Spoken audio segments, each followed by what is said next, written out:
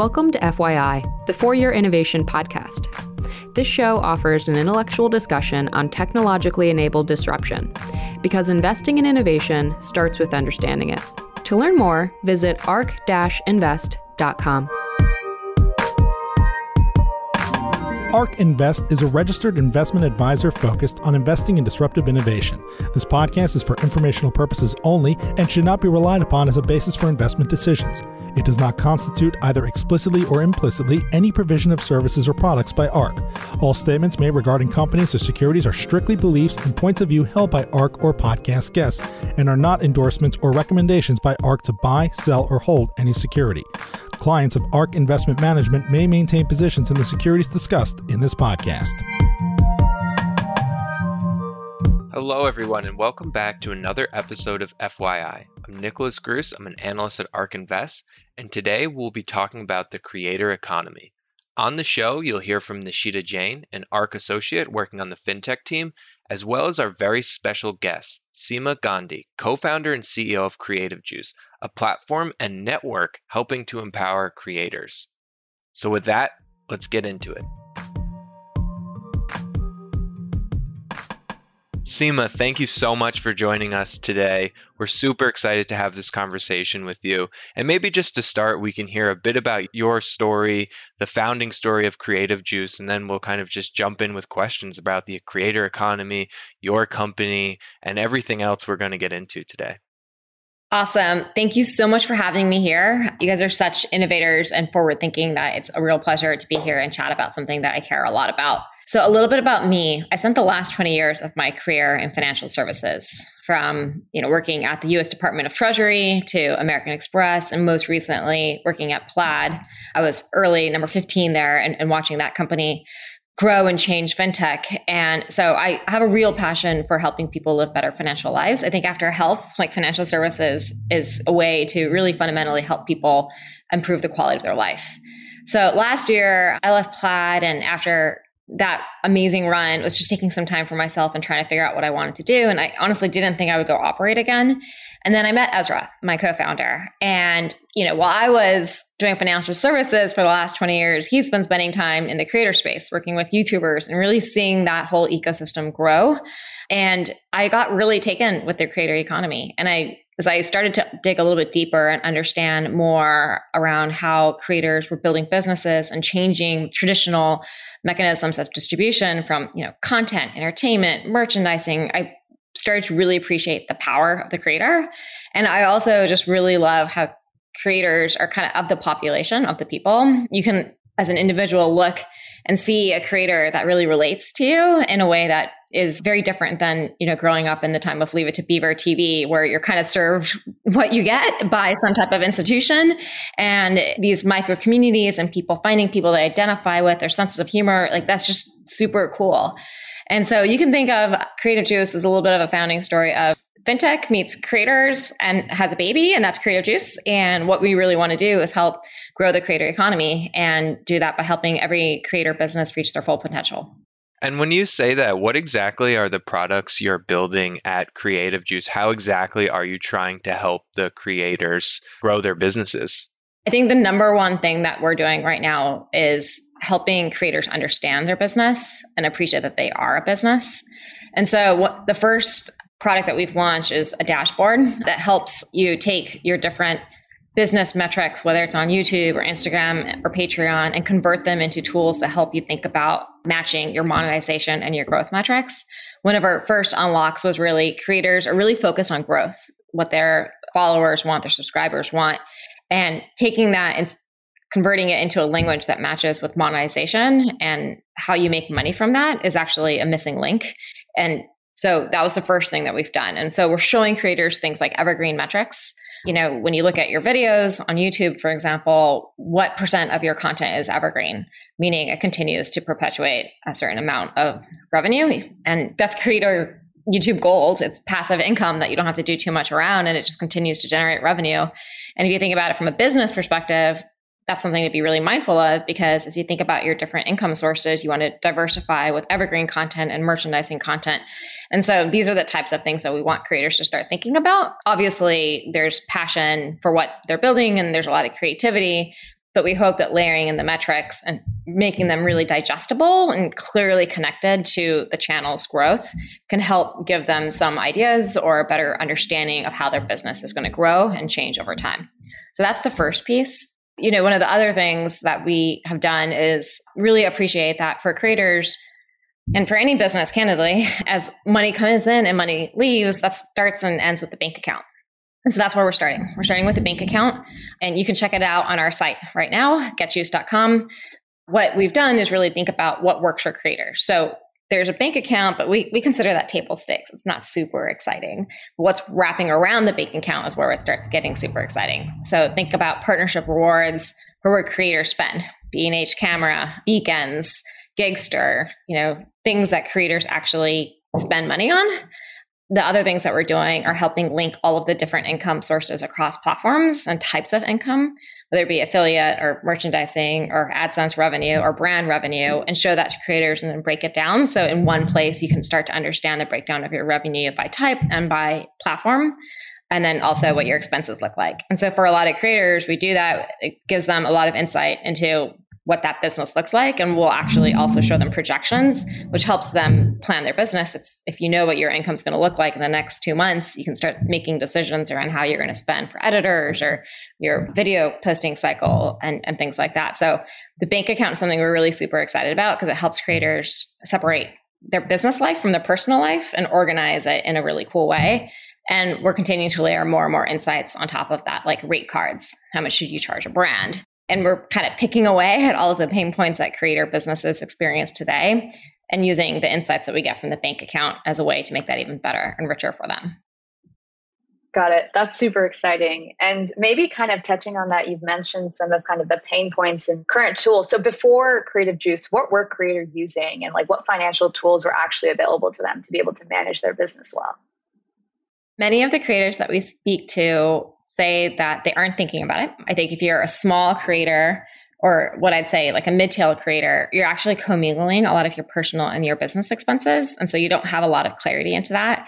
And a big pain point we've seen is come tax season. So we'll actually be helping creators also prep their taxes, where it's, there's so many stories of, well, my brother's sister's fiance's friend did my taxes for me. And there's a failure to appreciate that you have to pay estimated taxes. And what we've heard a lot is that creators, come tax payment time, will actually be scrambling to get brand deals so that they can make the payment on the taxes. We really want to take all of that away and that pain and that friction away from creators so that they know what to expect and that they can continue to just focus on creating and building their business. Yeah, I think another question that I think we're really curious to hear more about is just, you mentioned that, a lot of creators weren't managing their finances well, and they weren't really keeping track of a lot of the information that you're now providing them. I'm just curious on the end of how, specifically are you bringing in creators? What are the responses you're getting from creators after they're actually bringing in all of these new toolings? What's the reception there? Very curious. Let me be clear. I think, creators have been relying on inefficient ways of managing their business. I mean, the reality is that they have been managing their business and doing a tremendous job of it, especially given how new this whole economy is. And what I'd say is that, there are a lot of folks like managers, agents that, oddly enough, manage a lot of the creators' money for them. And I can't think of another industry besides entertainment where this happens, where brands and other payments go to the manager and then the manager takes a cut and then gives the money to the creator versus the money getting paid to the creator and then the creator making sure that the manager gets paid. And I think it's a very slight but powerful change of money flow, because if the creator sees all of the money that's coming in and leaving their business account, ultimately the manager is more accountable to the creator. And so that's something that we're really trying to shift, which is creators should and hopefully help creators get more comfortable owning their money and understanding their money, and so that they're more empowered to control that. In terms of the feedback that we're getting from creators, overwhelmingly, it's been super positive. I get super energized whenever I chat with creators who are saying, we really appreciate what you're doing here. I wish I had these tools earlier. And I think there's so much more for us to be able to do in terms of taking away the friction around simple things like invoicing or getting payment from brands faster. And you'll see a little bit of this with our Boost product, where we're starting with AdSense and helping creators manage their cash flow better. I think overwhelmingly, there's been so much positivity from creators. We've spoken to I've personally spoken to over 100 creators on one-on-ones, just kind of UX research and walking them through the product. And the thing that I take away is how much more there is for us to do. And Sima, just taking a step back here, how big is the creator economy? I would say that it is infinite. And the reason why I would say that is I think the creator economy is going to ultimately be the distribution for almost all of the traditional things that you would consider economy. So if you think about entertainment, I think the creator economy is encroaching into that now with YouTube. Today, YouTube is only about 20% of network ad spend, but growing incredibly fast. And let's take the Olympics as a recent example. I think these past Olympics were the lowest actual viewed Olympics, but the Olympic viewing on YouTube grew by 7x since 2016. So when you look at where people are shifting, it's into traditional verticals. So I think there is just so much potential for creators to grow into that. However, I will give you a number. A lot of estimates from sources will say it's about 50 billion today. But like I said, I think the potential is infinite. Maybe we can just, also running with this infinite possibilities. I'm very interested to hear how working with so many creators, how you have come to define creator and what does that actually mean? Yeah, it's such a good question because in the beginning, as I was getting my head wrapped around this space, I was thinking to myself, what's the difference between a creator and an influencer? And what's it mean if you're on Etsy and you're building crafts? Are you a creator or are you not? And look, I think the lines are a little blurry, candidly. The way I define creator is someone who produces content online, so digital content. And so I'd probably really be looking at folks on YouTube, Instagram, Patreon, Substack, and they cut across different verticals from entertainment to merchandising to journalism and much more. Got it. And I think there's been a lot of kind of technical innovation, I think, in this space that has created this creator economy. And so I'm curious from your perspective, what do you think are kind of the defining shifts in the way technology works for people and the way that businesses have evolved that has brought about the creator economy? Yeah, I'd focus on three big trends. So first, and we've all heard software is eating the world, and I think that's helped facilitate the creator economy. If you think about things as simple as your phone on your iPhone and the power within those cameras, Apple has, every other phone carrier has made it much easier for a creator to cheaply get started. You don't have to go out and buy a massive, expensive camera. You can just use your iPhone. Not to mention the fact that editing software is so much better now. So I'd say software is definitely one of the tools that have helped facilitate the creator economy. Second, flexibility. In 2026, America will become a majority freelance economy, and there are over 65 million freelancers today. So when you think about what that means for building a flexible business, which I'd say creator economy fits squarely within, the fact that there's so many freelancers who are helping with editing or photography or video, helps power that creator business. And then third, monetization. YouTube paid out $30 billion to creators over the last 3 years, and Patreon has paid out $2 billion, and we're just getting started. So the fact that creators can now make money from what they're doing is really important. As their businesses mature and move beyond just platform payment to, like I said, merchandising and other just more traditional air quote products, I think that creators are going to be able to stitch together income from a variety of different sources and continue to make and monetize into a life, what they do for a career. Got it. That's very helpful. And I think we've spoken a bit about this, but there's a lot of different platforms that creators can use, whether that, and different types of ways that people can create. So curious from your perspective, what are kind of some of the most, lucrative platforms, or where do kind of creators start off and how do they build their business, and are they using multiple platforms, or do we usually see them kind of stick to one?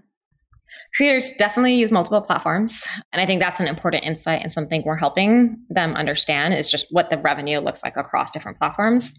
In general, at least in this moment in time, what I see the life cycle for creators looking like is they start on TikTok because it's easier to produce content. And if your video goes viral, you can build followers really quickly.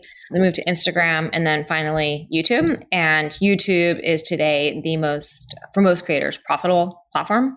I think if you're a creator that relies mostly on brand revenue, maybe Instagram would be the most profitable one. So those are probably like the three biggest platforms I'd see, and that's the life cycle. But what I'd also say is that it is changing so quickly. TikTok is doing a tremendous job adding ads seamlessly without ruining, or undermining just like the connectivity that creators and their followers have or viewers have. They're also helping creators monetize and help people shop on TikTok. Instagram is doing the same thing. And so I think that this world is going to change very quickly. And I'm very intrigued by what Twitter is doing as well in terms of helping creators connect with their audiences and create different spaces and tiers for them as well. So I think this conversation will be very different in a year. Sima, in the past, we've talked about, and what I think Creative Juice is at is this intersection between FinTech and the creator economy. And we've talked in the past about the evolution of FinTech. And I'm just wondering to get your thoughts here. We've talked a bit about the creator economy, but just want to understand, the evolution of FinTech, where we are in this story as it meets with the creator economy and all of these other verticals. Yeah. So the way I think about FinTech is really we're in the third inning of FinTech or FinTech 3.0. And FinTech 1.0 was really going from analog to digital. And I think banks would have been really excited when they had their online pages and they had a mobile app. And that was FinTech 1.0. And, candidly, there's still parts of the financial services ecosystem that are still in FinTech 1.0. Every time I have to mail a check, I kind of cringe. FinTech 2.0, I'd like to say Plaid. Obviously, I'm biased, but I think Plaid really helped FinTech 2.0 come to life. And that was the ability to take your bank account and connect into different apps and to have different types of services that your banks couldn't provide or did a pretty subpar job of providing be available to you in alternative sources. And FinTech 2.0 is thriving and continuing to grow, and it's super exciting to see. And then I'd say we're now, and Creative Juice is squarely within FinTech 3.0, which is taking your bank and building vertical SaaS solutions around that. So your bank account, candidly, it should be a very fungible item. And hopefully as, FinTech 2.0 continues to thrive, it becomes very easy for you to switch where your bank is. And what is attractive about the bank is more the solutions that are surrounded by the bank. Like I said earlier, for a business, your income and your expenses start and stop with your bank account. And that's a really powerful insight. Like any software provider should be able to take that insight and be able to give you tons of services that make your life a lot easier. So Creative Juice is in that 3.0 bucket where the reason we launched the bank account isn't because the business is the bank account, but it's because it enables us to do so much more and solve so many more pain points for a creator. So we're going to continue digging into FinTech 3.0. And I don't know yet where 4.0 comes from or where we go from here, but I think we have, plenty of space and opportunity for us to continue pushing 3.0 and what it means for creators to enjoy services that are really connected into their bank account and streamline a lot of their operations. Got it. That's super helpful. And then curious, as we're looking to the future and bringing out FinTech into the future, and also on the end of where does the creator economy actually go from here? And what other tools will we build? Obviously, we're talking a little bit about kind of how creators manage their finances, their businesses. What other places can this economy go? And what other businesses or platforms will be built on top of it? Yeah, I think platforms have a long way to go to help creators monetize. And so we're going to see tons of innovation there where fundamentally creators are generating a lot of this content and attracting viewers, but there's still more opportunity for them to get a share of the value that they're creating. I think YouTube is leading the way there, but other platforms as they continue to come into market will help creators do that as well. And that's exciting because that helps creators in a really central place be able to monetize.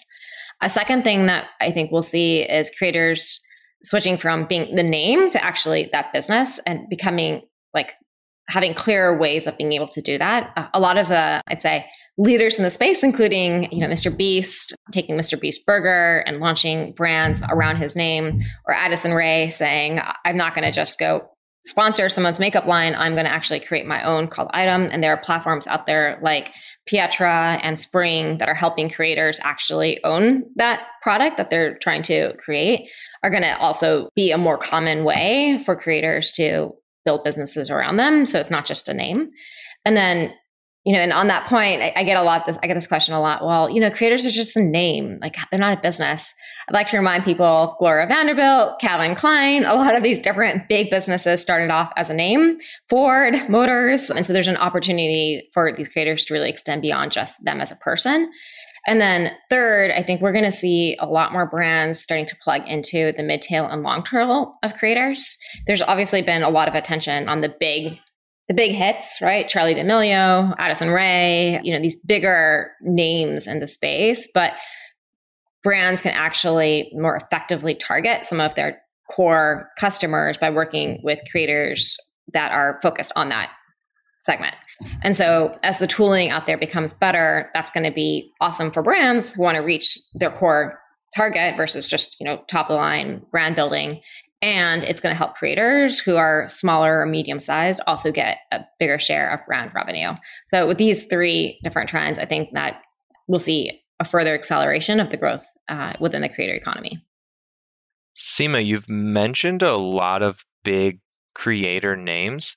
I'm curious, what defines a creator? Like, what is the minimum tier you need to have on one of these platforms? And then what does the revenue ramp up look like as you gain more followers, as you're more popular on other platforms? I'm wondering if you can just help break it down a bit, because the creator economy is so big. There's so many verticals. You can be a creator in almost anything, but what does it really mean to be a creator? What are some of the biggest categories? And then how much can you expect to make? Yeah, that is the question I so often get. And what I'd say is, I think that creators are just going to continue to make more and more. And the second thing I'd say is that I think it also depends on where you live. A lot of creators are starting to make a living doing this, but they're also living not in New York City or in LA. And so let me kind of take a step back though and answer your first question, which is really around segmentation and how we see that. Every creator starts off with that one follower, right? Just that one person that subscribes. And generally what we see is in that $0 to $500 a month bucket where you're just getting out there and you're super focused on finding your voice online and building a follower base. Like, money is not top of mind for you. It's about growth and optimizing for growth. And that's where our dashboard comes in. We want creators to understand the things that drive growth and how they should be thinking about healthy growth for their business. But I'd say like $0 to $500 like a month, you're really starting off. And it might be a hobby. It might be something that you're seeing can get enough traction that you can actually go and do full time. And those are probably the two biggest profiles we see, like hobby, or I want to see if this works so I can go do it full time.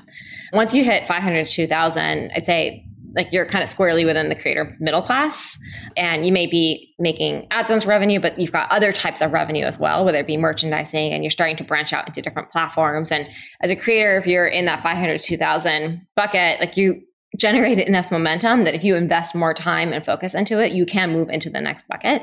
And then generally when we see folks making more than $2,000 a month, they're doing this full time. They've seen momentum, they figured out what works for them, they found their voice. And the thing that gets me super excited is a lot of them still really love what they're doing. They're doing it not because of the money. Like, the money obviously is a great thing, it enables them to do it, but they are just so elated that they can be doing the thing that they love to be doing full time and making a living off of that. And that is super cool to be able to say, I wake up every day and I do what I love to do. Speaking a little bit about the platforms that creators are using, what do you think of the take rates that some of those platforms are taking, whether it be YouTube or the TikToks of the world? This is like a very controversial topic. I think fundamentally what creators need is the ability to own their own data, their own email lists, to be able to port from platform to platform so they can vote with their feet. I think a lot of platforms today, creators find themselves trapped into that platform because that's where they built their follower base. And if we can help creators make the platforms a little bit more fungible, I think that'll align incentives more clearly. At the end of the day, I think platforms recognize that the creators are bringing the value and they should be recognized for that. And there's definitely opportunity to monetize with creators. Like, there should be aligned incentives there. So I think platforms have to think really hard about what that means and how they're going to stay successful, especially in a world where creators can leave if they want to. Right. And then maybe shifting gears a little bit, we would love to hear a little bit about Juice Fund and the partnership you have directly with creators and how you built that. Yeah, look, I think we started off talking about our bank account and some of the tooling that we're doing to help creators today with taxes, and different discounts at places that they spend, and, really feeling like we have their back and helping them think through their business. I think more broadly, there's a lot of interest in investing in creators, and we want that to be possible, and we want that to be on the basis of business metrics, not hype investing. There are a lot of platforms out there that are talking about, crypto investing in creators, and it's based off of follower count or who's trending. And I think that doesn't give enough credit to the fact that creators are actually businesses and that we can actually look at the metrics for how they're running their business, like the quality of their revenue, run rates, projections, and help investors make more business-based decisions on who they're choosing to invest in. And the only way for us to really do that, given how new of an asset the creator business is, was to start investing our own money and put our money where our mouths are. Mr. Beast has long said, I want to help make the world a better place, and I really want to help other creators grow. And he was the perfect person to say, yeah, I believe in this. Let's do this. And so we partner with him to help get the word out, to help, add legitimacy to the fact that creators are businesses. He's such a great example for what it means to be an entrepreneur and be a business and take your brand and make a business around you. Depending on when exactly this comes out, we'll have announced a few of our investments out of the fund. And we're really excited because that helps prove to the market that we can generate really consistent returns off these. And our longer term goal is to make this more scalable. So creators of any size and any creator can come in and say, I want to be able to sell off a video, or I want to be able to monetize my asset in a way that other businesses would, that are more part of the mainstream and better understood by institutional investors largely. Got it. And the part I love is how this is a community of creators coming together to bring more creators to the space. And I think that's really, really exciting. And who are some of your favorite creators? I'm a big skier. I love to ski. I don't know that I'm the world's best skier, but I love it. Like, I think there's nothing better than being outside on the mountains with snow and I love it. And what that means is that you show me any skiing video on YouTube and I can spend hours watching people ski down mountains and looking at their technique and watching them do different runs. So I'd say pretty much any type of ski stuff on YouTube is top of the list for me. I also say my 4-year-old dominates YouTube. He will remind you that he doesn't watch cartoons. He watches YouTube, and he loves watching marble runs. So I watch a lot of Marble Olympics and Marble Run on YouTube as well. And Sima, one last question from me. What are you most excited about going forward in the creator economy? You mentioned you have some products coming up. Maybe you can give us a little insight of what you have, and just, overall for this space, what are you looking forward to the most? Yeah. So on the product side, well, before we jump into product, I think you should go check out our website, anyone who's listening to this, and check out the design. I have to give a lot of credit to the design team for how they've thought about the website and what it means to be a fintech operating within the creator space. The design will not look like your traditional bank, but we really wanted to be creative, and we actually have artists in their own right designing the website and a lot of our visual brand. And I hope that really comes through, that we're not just kind of in the box thinkers here. We want to be creative and partner with creators. And then in terms of the product, like I said, the dashboard is there for creators of any size. And we hope that's really a great top of funnel for creators who are just even starting out to understand how to think about their business. And as they graduate, understanding that they should have a separate business account so that they can manage their money, their income, their expenses in one place. And it helps them manage their taxes better so that they're tracking expenses and can deduct that from their business income when that happens. And giving them the tools that they feel can help them advocate for themselves, like the rate cards. What we found is that a lot of creators feel very alone in this journey. And so we want to be that bank of record for them, but we also want to be their partner in this. And we understand what they do for a living. And I think there's a lot of opportunity for us to continue to go down that path. And, one of the things that we'll be launching is Juice Boosts, which help creators manage their cash flow. So YouTube pays out on June 1st. You may not get that money until June 26th. That's over 3 weeks of waiting for your money. And that might mean not being able to hire an editor or not being able to get that camera during which you could have, filmed 2 videos and posted. So we really want to give creators more control over their cash flow as well. And, in terms of what I'm most excited about, there's so much to do. We've only been building for about 6 months. And I get really excited when I can actually feel like I'm giving a full suite of services to creators. And I have to say, like, some of our earliest supporters and fans have just been amazing in terms of the feedback they've given. They've really been patient with us as we've gone through product iteration and seen real sausage being made. And I'm just going to be really excited what we can say at scale, like every creator can experience a tool that helps them build and take the stress out of it so that they can focus on being creative. ARC believes that the information presented is accurate and was obtained from sources that ARC believes to be reliable. However, ARC does not guarantee the accuracy or completeness of any information, and such information may be subject to change without notice from ARC. Historical results are not indications of future results. Certain of the statements contained in this podcast may be statements of future expectations and other forward-looking statements that are based on ARC's current views and assumptions, and involve known and unknown risks and uncertainties that could cause actual results, performance, or events to differ materially from those expressed or implied in such statements.